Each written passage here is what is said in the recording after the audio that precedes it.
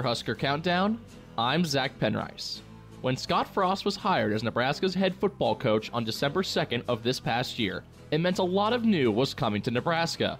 The former Husker quarterback talked about bringing Nebraska back to its former glory in his inaugural press conference with hard work and determination. In the years that Nebraska was winning championships, they were known for their defense.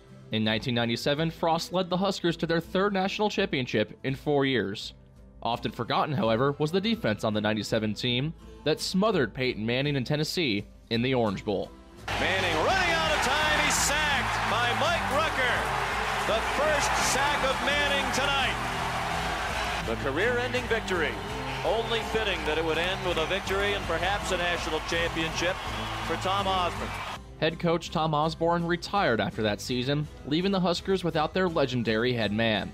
Since that year, they haven't gotten back to the height of national relevance, although they've had some outstanding defenses.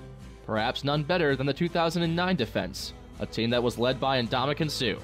The Blackshirts only allowed 144 points all season and held opponents to under 10 points in half of their games. And McCoy back, going to throw, and he is thrown down by Ndamukong Suh. Ndamukong is dominating. Wow! In recent years, things have gone from bad to worse. In the 3 seasons under Mike Riley, the Huskers' defense averaged 29 points allowed per game, including only 3 total games in which the defense held opponents to under 10 points. Compare that to the 94, 95, and 97 national championship teams that averaged only 14 points allowed per game.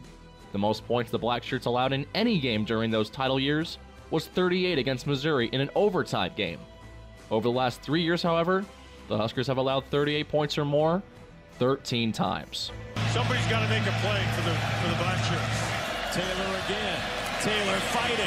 Taylor dragging into the end zone for the touchdown. Baird out of the shotgun, gets the snap, looking to his left, got his man completed the 5, into the end zone he goes, touchdown Ohio State again. And it's another Ohio State touchdown. J.T. Barrett's 4th of the night. It's 48-7. Rodney Smith goes 99 yards on the opening kickoff. Another touchdown for Iowa. Are there any more running backs for Iowa that need a touchdown on the afternoon? They have 4. They have 4 now. Luckily for Husker fans, they have reason to believe that those days are behind them. With new defensive coordinator Eric Shenander, the Blackshirts might just find their way back to national relevance.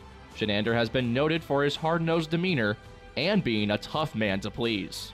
There's not really a depth chart jumping out of me yet. To be honest with you, somebody asked me the other day, who's the guys that are really playing good? Nobody. Everybody got to improve. Okay, there's some guys that they're playing okay, but we got to get better all across the board. So I'm not ready to say that anybody's taking a job yet, anybody's stuck out yet, because we all need to get better right now. Nobody's been good enough. I wouldn't say right now we have a bell cow. We have a guy we can rally around. We don't have a guy on the field yet that we can rally around.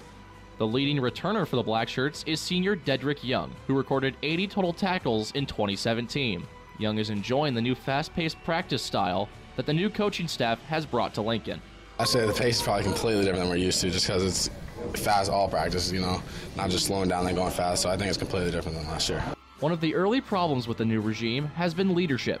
Shenander has been looking for his, quote, bell cow to lead his defense, but Scott Frost sees the issue across the board.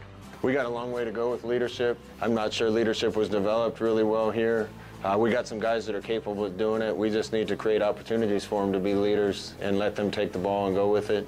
Once the team is holding each other accountable and the coaches don't have to do it, you have a powerful team.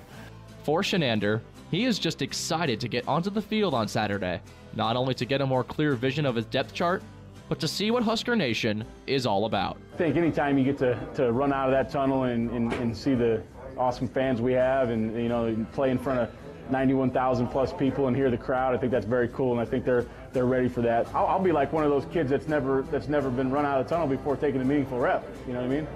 I'm fired up to run out of that thing and hear the crowd and see this stadium. I mean, I'm the most excited one to do it. When Scott Frost was hired on December 2nd of this past year, it meant a lot of new was coming to Nebraska.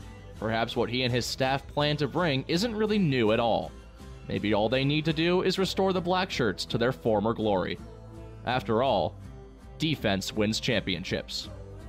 For Husker Countdown, I'm Zach Penrice.